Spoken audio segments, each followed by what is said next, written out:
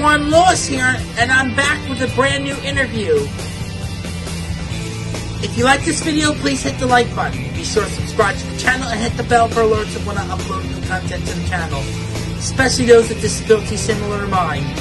In my latest interview, I interview autistic actor Jonathan Simao, who of course you might know him from the Disney Plus TV series Turner and Hooch. Join me as I talk about that and his career so far and other things. And I'm joined here by autistic actor Jonathan Simao. Hello, everybody. And if you watched Disney Plus last year, he was in Turner and Hooch. He played the brother of Vanessa Langes' character, and he was called Curtis. So, Jonathan, how are you? And welcome to my YouTube channel. Hey, Louie. It's Louie, right? Yeah, you can call me Louie or Lewis or Lou. It doesn't matter. Lewis? Lewis? Okay. Or Lou. It doesn't matter. Or Lou. Okay, awesome. Well, Lou, I'm doing really well. I hope you're doing well as well, despite the dreaded heat in Philly right now. Yeah. Yeah, it's really cool to be here. This is probably like the first interview I've done with in regards to the show. So awesome. Thanks for having me. Thank you. I'll never forget when you seen my review of the show and your character last year on my YouTube channel, and you seen my post on Instagram. Yeah, I did. Yeah, I saw that. Yeah, it was interesting because the director of that, or no, it was the producer of the show, mentioned me in a comment on your post. So I had to check it out to see, like, whoa, who's this guy? He's talking about me? That's so cool. Awesome. Okay, I want to like talk to this guy because this is really cool. It's awesome meeting fans of the show and just talking about it. So yeah, that was a really cool moment for me as well, and I'm grateful that we had this chance to talk. Yeah, likewise. Okay, first question. Hmm. How did you get into acting? Whoa, how did I get into acting? Well, I started off, I guess you could say it's something I've always kind of been interested in. It started off like when I was really young and I was watching cartoons and I wanted to get into voice acting. I wanted to try out different voices because that I was known as a kid that as the guy that made a lot of funny voices, and I decided, hey, I want to just take some acting classes and just to see what I can do see where I can go with that. And so I took a couple acting classes when I was 12, I think, and then I contacted an agent to see if we can go into business together. And I was with one agent for a little while until I found out that they strictly did commercials, which I wasn't something I was particularly interested in. I was more interested in more of the episodic series or movies or anything somewhere along those lines. And so I contacted another agent who could just get me a booking right off the bat for a show and not just build me up from commercials. And so I contacted them, and we've been in partnership together ever since. And yeah, I got into it when I was around, like I started auditioning when I was around 13, 14 years old, somewhere like that. And I've been doing it ever since. Well, some actors start out slowly through commercials and then they get discovered and then they're put into movies or TV shows, but I get it. I mean, you didn't want to do commercials. I don't blame you. If I was to get into acting, I certainly would love to try commercials. Oh But yeah, yeah, yeah, that would be my way of putting my foot in the door. yeah. It is a good way of putting your foot in the door. It's a good way to start off because you don't have any lines to memorize when you go into commercials. You just kind of do what the director tells you, and it's kind of like a fun thing to do. Like, if you have nothing going on in the afternoon, it's like kind of it's a fun way to just spend your time there. So it's a fun way to act. All right, how did you get the role of Curtis? And what was your reaction when you found out that this was a sequel to the 1989 movie that starred Tom Hanks? So I actually didn't know.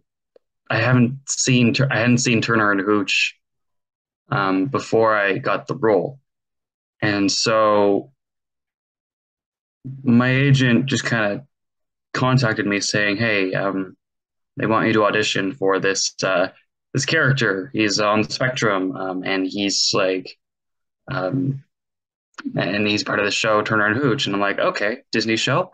Okay, cool, cool. Let's see what's going on here."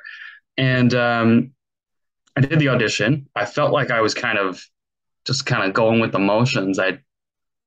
Which was really interesting.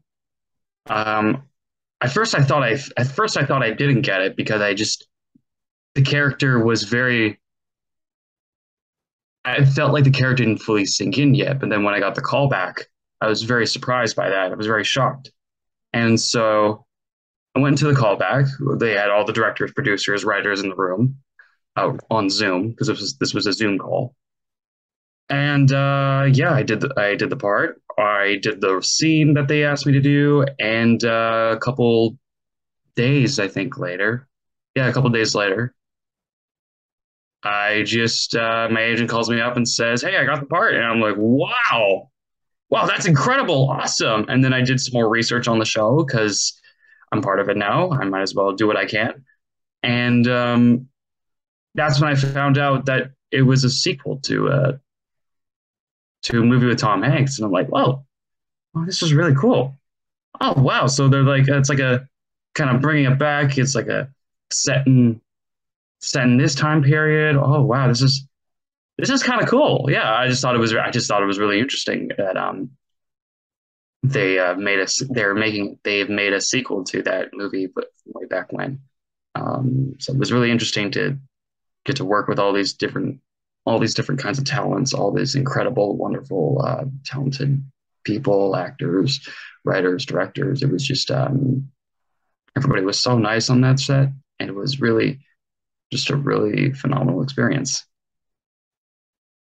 What was it like working with Vanessa Langes playing her brother on screen?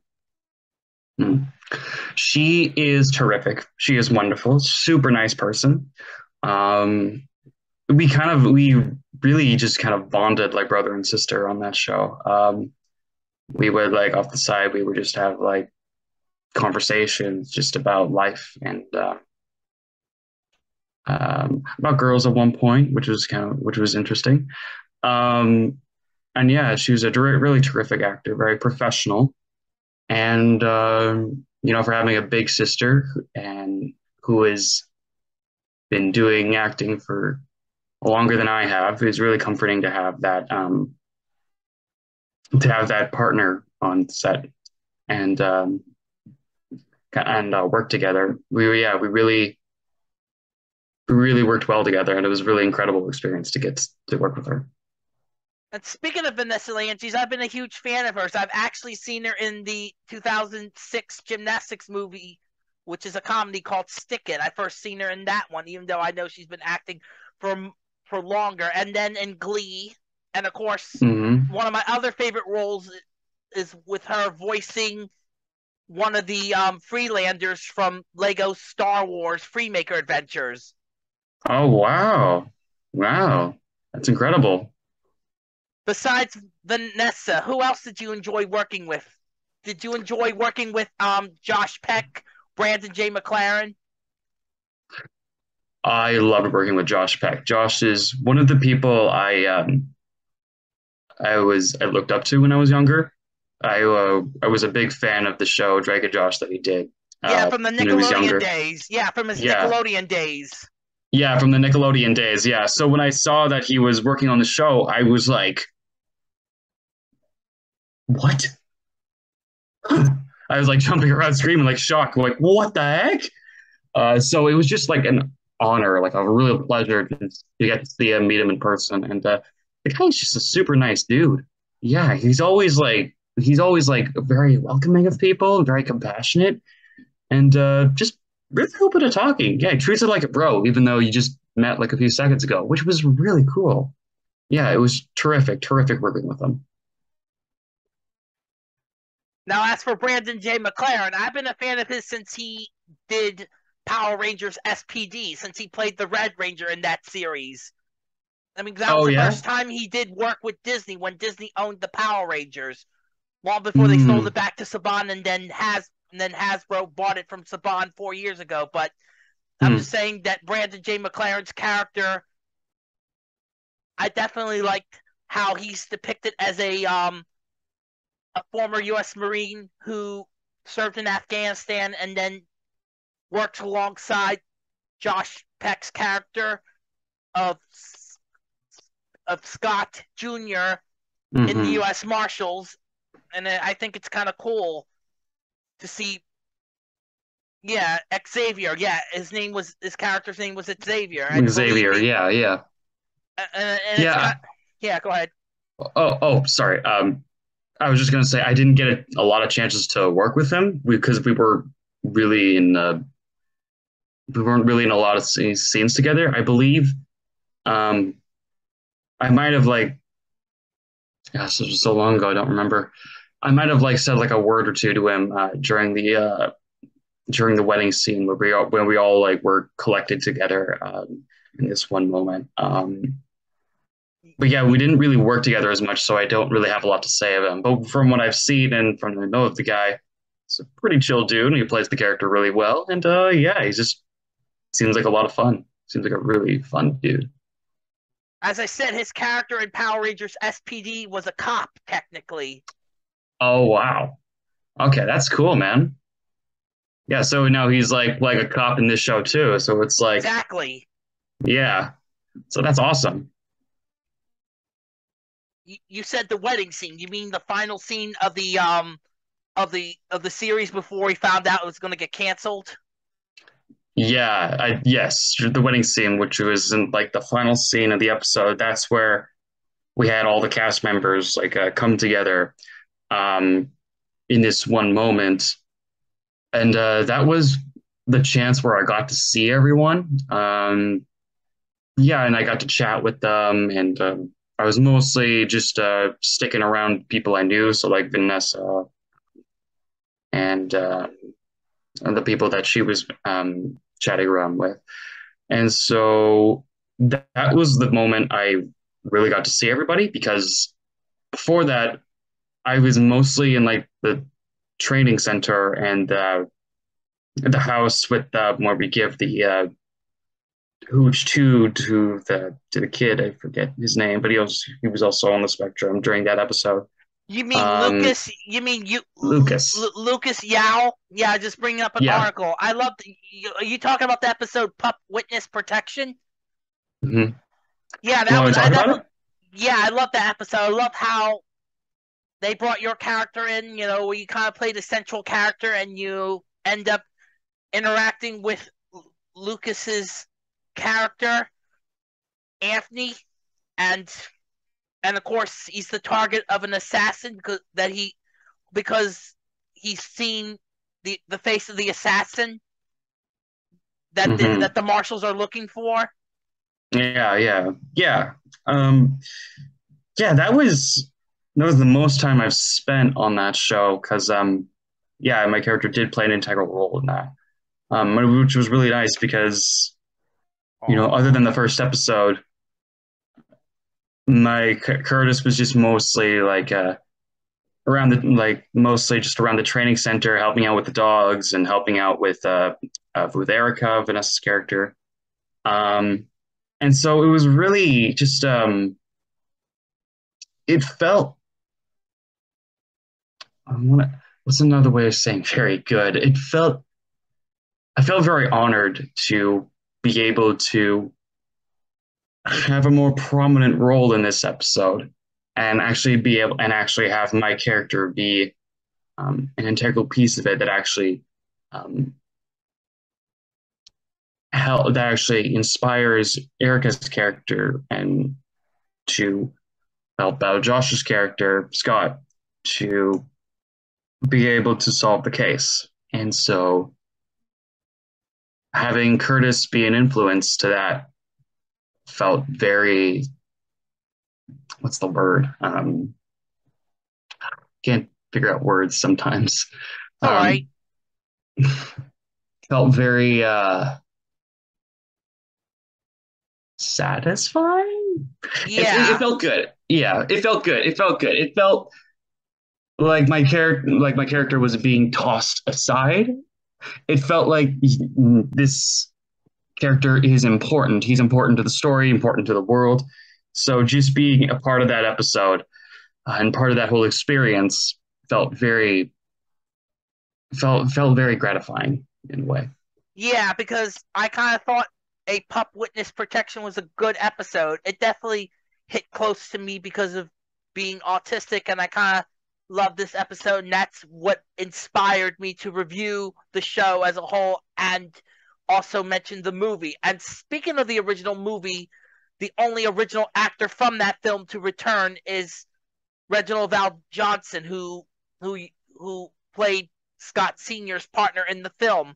You might also Mm-hmm. know him from Family Matters as Carl Winslow, and if you've seen Die Mm-hmm. Hard as Al Powell, Mm-hmm. that's where I that and of course the original Turner and Hooch movie. That's where I know of his work from, mostly mainly Family Mm-hmm. Matters and Die Hard. That's how I became a fan of Reginald Val Johnson. Oh yeah. Did you meet him? Yeah. Did you meet him during the finale scene? Yeah, I talked to him I talked to him for a little bit. Yeah, he was a very chill dude, very much just grounded. I want to say full of light. I didn't get, for the moment I had got to speak with him, I could feel like this like energy coming from him, this like life presence in a way. Like he was very grounded, very present. Um, not only in life, but also in his work. So yeah, again, I only got to see him like during the final scene of the series. But and I talked with him for a little bit, but the moment that I shared with him was very nice. Yeah, we had talked. We just chatted about some like current events that were happening at the time, and so yeah, he seems like a very nice dude. And yeah, I would have liked to talk with him more if I had the chance. Understandable. If there was a sequel, if there was um a second season, though it ain't gonna happen, but I would love to have seen a second season. I would love to have seen Scott possibly tie the knot with Erica, Oh and yeah. of course Hooch settling down with Angel. Yeah, those two are really cute together. And Josh and Eric and Scott and Erica. Yeah. Yeah. Yeah. I would have loved to see a second season, but life happens and sometimes things don't always work out. But I'm just grateful for the experience that I have. And overall, it seemed like we had a fun time and everybody was just so welcoming and so grateful to be there. And so, it's not just about what didn't happen. It's more about what did and what the experience we had. And I'm just grateful that I got to be a part of it. Yeah. That's Disney for you. They decide whether it should be a limited series or the series should have more than one season. Hmm. Yeah. Sometimes that happens. Sometimes, like shows, um, you put in a lot of effort into a show and only for it to get just one season. And then suddenly, like, I guess it's not coming back for a second one. I'm not sure entirely of the reasons behind it. I would have loved there to Yeah, be a second season and possibly have possibly have Curtis be a more prominent role and be able to play the character again and work with everybody once more. yeah, Um, because I would have loved to have seen more of Curtis. I would have loved to have seen more of Scott Jr. and Erica, and I would have loved to possibly seen Scott get promoted in the U.S. Marshals. And yeah. and you know continue working with Hooch because I. So do you? So speaking of dogs, I'm going to ask this question, Jonathan. Do you have any dogs of your own? I had a dog that for many years, but he just recently passed away Oh, in I'm sorry to hear January. that. I'm sorry to hear that. Yeah, that's okay. Because a month before that, I lost my own dog who was a Oh, rescue. He was named oh, Potter. Got him 10 years ago. Actually, in the process of getting a new dog now, a puppy named Vinny. Vinny. Yeah, Oh, he's a dachshund. He's a dachshund. I'm oh, I'm a dog lover. My mother, dog lover. Yeah, me yeah, too. my mother, she definitely loves dogs. She definitely loved Turn and Hooch when she seen the original movie. Yeah, yeah, I'm a dog lover too. So that was actually one of the one of the questions that they asked me before I got the role. If I was comfortable with dogs, I'm like, yeah, my dog is my best friend. And so, Same yeah, here. I'm comfortable with dogs, but though there are some dogs that can be skittish, there are, yeah, I mean, I love animals too.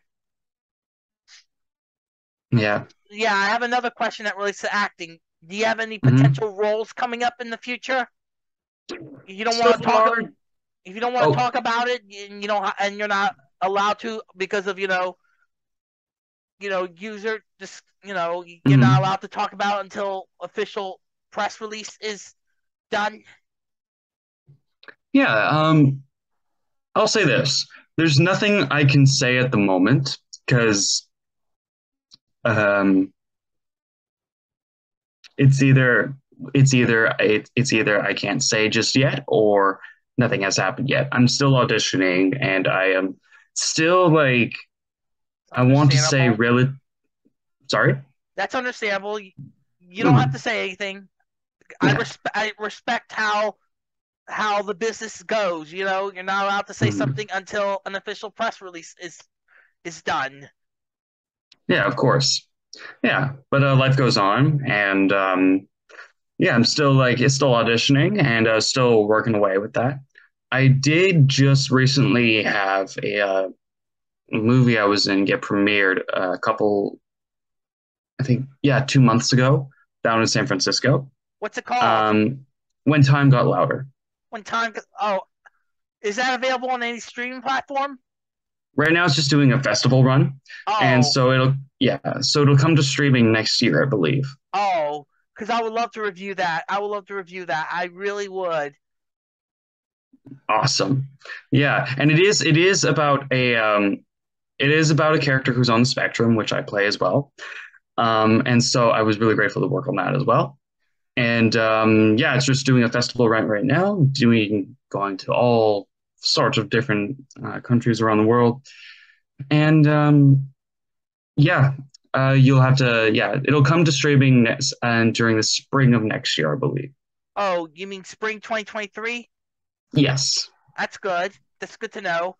Um, and speaking of me acting, let me tell you this. I did amateur acting when I was in high school. Did I was involved in a video that was filmed on location at the school I was a student at called Stop and Think, which is mainly about peer conflict resolution.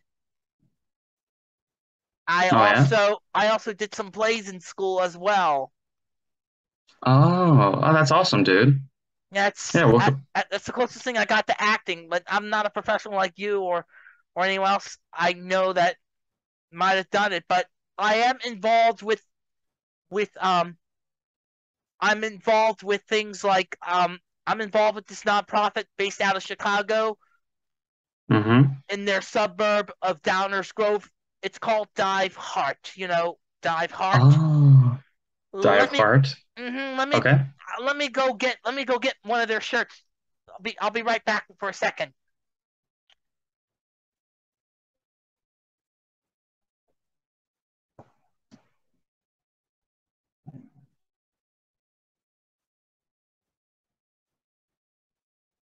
I'm back, Jonathan. This is what it looks like.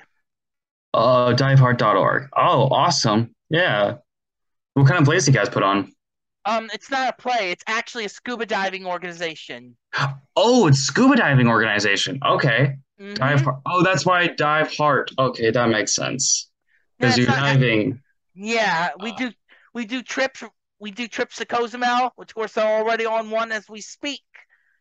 And oh, I'm actually going to be going back there myself in th- this this December, and of course they're also the focus of a documentary that was released recently on Amazon Prime and is now available also on Tubi. It's called oh. Adapting to Dive. Adapting to dive?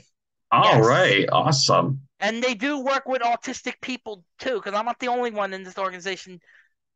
I know this young man named Nick Johnson, and he's part of the organization. Okay, that's awesome. Yeah, that's cool to hear that you're doing that, man. Yeah. So it's called Adapting to Dive. That's Mm, on Tubi, you said, yeah, and on Amazon Prime. and on Amazon Prime. All right, I'll be sure to check those out. Yeah. Because I know a lot of people that are in that documentary, including the president, CEO, and the executive director of the organization. Their names are Jim Elliott and Tina Marie Hernandez. Oh, okay. Awesome, dude. And of course, I one of the reasons why I also became a YouTuber was because I wanted to show that people on the spectrum can do anything, and that they don't do that that that they're not all crazy, and because there are some people out there that put content out there that kind of inappropriate, and Hmm. and also giving people like us on the spectrum a bad name. Yeah, for sure. There is a lot of misrepresentation of people who are put on the spectrum. Exactly, and And yeah, and I feel like it's just a lack of education because exactly, not a lot.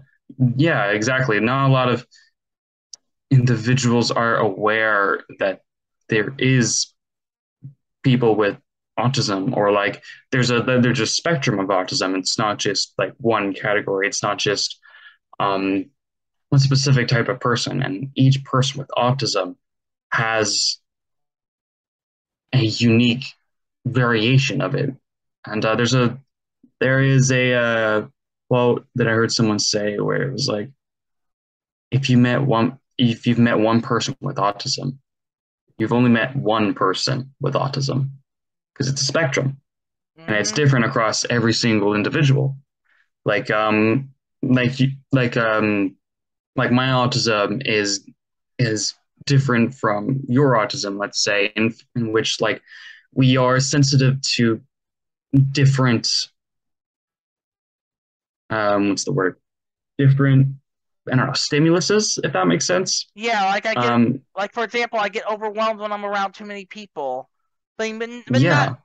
I don't, but not always. But I'm Hmm. talking about, some sounds, just, because it's kind of hard for me to work.